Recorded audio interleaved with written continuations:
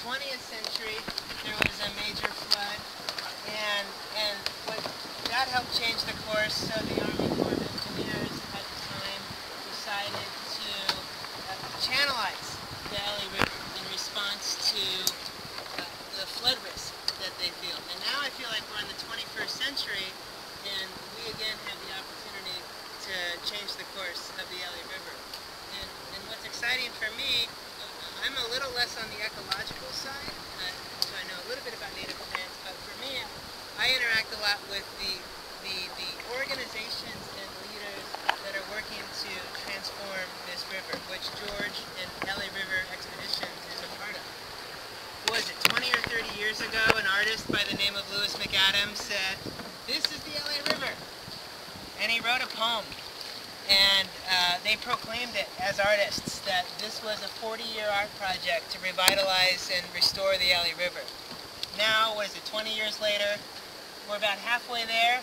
I'm estimating on my times. But now we have more than one lonely band of artists that are working to transform this river. We have leaders, we have institutions, we have nonprofit organizations, we have government agencies, we have some private companies even that are getting in on this. Has anybody heard of any people or organization working to transform this river?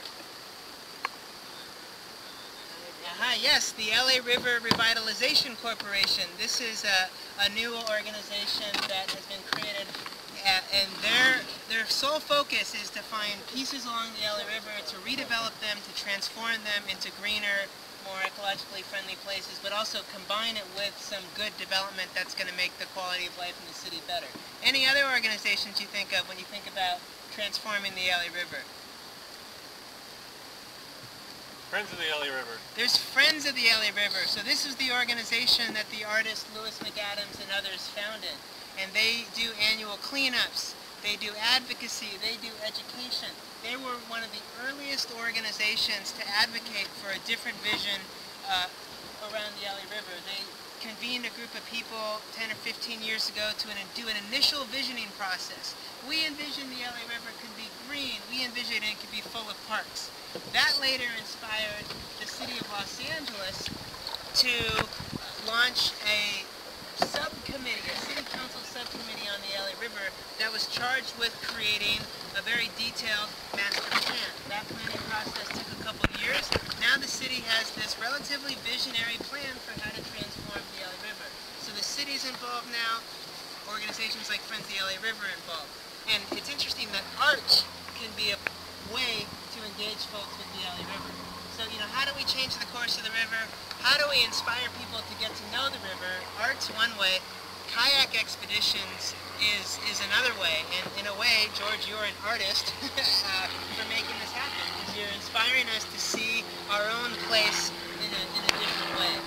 And just the thing I would say in closing, well, two things. One is, my dad and I were actually talking on the way here. My grandfather moved to Atwater Village, which is a little further downriver, during the Depression. He grew up by the LA River. He grew tomatoes along the LA River, speaking of things to grow along the river. And so it's not that long ago in our past that people were really engaged with this river, grew food along it, recreated in it, and I am optimistic and look forward to the day when we can grow more tomatoes along the LA River, where there's more parks along the LA River, where we can kayak along the river anytime, where we can swim in the river, and that's in the process of happening. And I said it started off, you could say, with one lone artist who had a vision, who's inspired a set of organizations, who's inspired other people, who's inspired the city, who's gotten media attention, and now there's more and more folks that know about the river.